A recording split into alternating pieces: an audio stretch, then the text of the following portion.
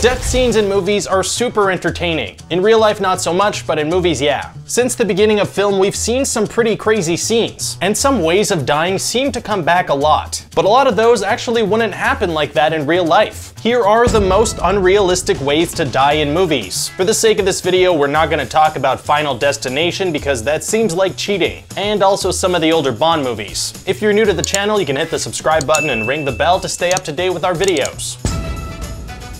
You have a trail of gasoline and you have a badass with a cigarette. That's a recipe for a cool explosion followed by a guy walking ever so slowly away from it without looking back. This usually looks pretty awesome, but it couldn't really actually happen. Gasoline isn't as easy to ignite as movies make it seem, and apparently researchers tried to light some with a cigarette over 2,000 times without success. They say the liquid smothers the cigarette out before it has a chance to ignite, or that it makes a cigarette's temperature drop too quickly and it can't ignite. Either way, doesn't work.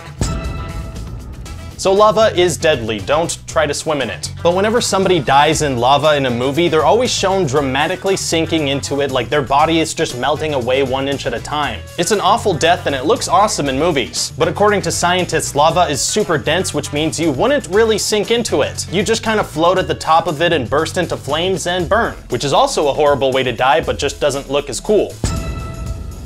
This is another classic movie death along the lines of lava, in that movies always show characters slowly sinking into quicksand, and if they struggle, they sink even faster. Again, it looks awesome in a movie, but again, apparently it doesn't work that way. Apparently, you would sink a little bit into quicksand, but then the mix of water and sand would make you float, and the only way you could probably die is by kinda just getting stuck there and starving to death, not by sinking in all the way and suffocating like in the movies. Both those ways do seem very, very awful though. There's this thing that movies and shows like to do where a character gets frozen and then gets smashed to bits. And a lot of times this is done with liquid nitrogen. People come in contact with it and they instantly turn into these breakable porcelain dolls. And it can make your skin very cold in real life, but it would take a really, really long time to change your internal temperature. I mean, don't play around with this stuff, but you're not gonna shatter.